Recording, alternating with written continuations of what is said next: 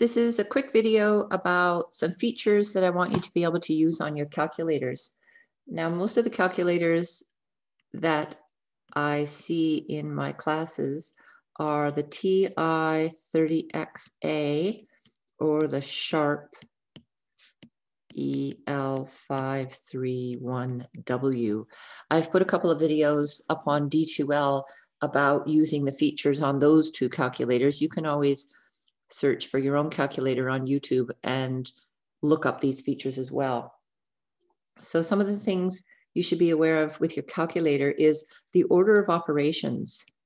So if you were to punch this into your calculator would automatically multiply these two things together before it added the 4. So the order of operations is whenever it sees a multiplication or a division, it'll do that first. And so this would give you 19 on your calculator. If in fact you wanted it to do the 4 plus 3 first, you would have to force it with brackets. And that would then force your calculator to add 4 plus 3 and then multiply by 5 to get 35. Okay, so if it's okay to do the multiplication first, then you don't need the brackets. Something else to be aware of, if you're trying to do something like 5 divided by 3 times 8, you don't need to use brackets for that. On your calculator, you would put 5 divided by 3. Now, you don't put times 8 because that would put the 8 on top. You put divided by 8. And that would then do this calculation, 5 divided by 3 with the 8 on the bottom as well. Now, of course, you're welcome to use the brackets, but it's just a little bit more work. Another cool feature on your calculator you probably don't use is the 1/x key, or sometimes it's above a button as a second function and it looks like x to the -1.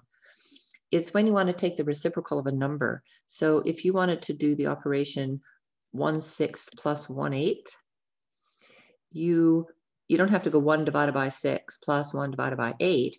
You can just go 6 and then flip it over, plus 8 and flip it over, equals. And you should get 0.2917. So that's a very handy thing on your calculator you should use. I put a YouTube link to how to use powers and roots. And so you should definitely be able to do squares using the x squared button and cubes using the x cubed button. Now, if you don't have an x cubed button on your calculator, it might look like this, y to the x, in which case you would type in your calculator 2, that's the y, and then you'd hit that button y to the x, and then 3, that's the x, equals, and you should get 8. Also, you should be able to do square roots. So like the square root of 25 is 5. There you have a square root button. If you need to do a cube root, like the cube root of 27, which is 3, if you don't have a cube root button above the x cubed button, then you would have a button that looks like this, x root y. And that would be above the y to the x button. So it would be a second function. The first number that you put in, so you put in 27, is the y, and then you'd go second function, and then you'd hit the button that has that, and then you'd go 3, and you should get 3. So like I say, there are videos to do a little more detail of that if you want to look at that. Another thing you should definitely be using on your calculator is the pi button. So you don't want to type in 3.14159, you just want to punch pi. So if you want to go 4 times pi, you just go 4 times pi button, and you'll get 4 pi, which is nice. Scientific notation is when you have, and I've put a video up about scientific notation. If you wanted to put in 2.5 times 10 to the 8 divided by 4.2 times 10 to the 4, on your calculator, this times 10 to the, you do not use the 10 to the x button, you use the EE button. Or on the other calculator, it's EXP, one of the two.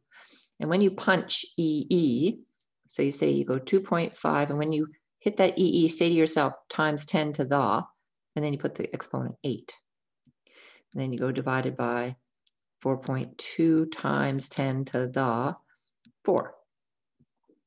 And on your calculator, this should give you 5952.3810, and possibly even more decimals.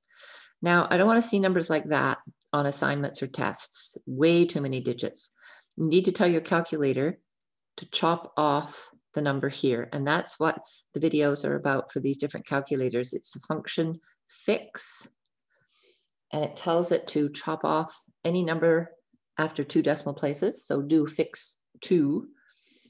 Or if you have, that's for the TI. If you have the sharp, or maybe that's for the sharp. Anyway, the other one is the FSE and the tab button.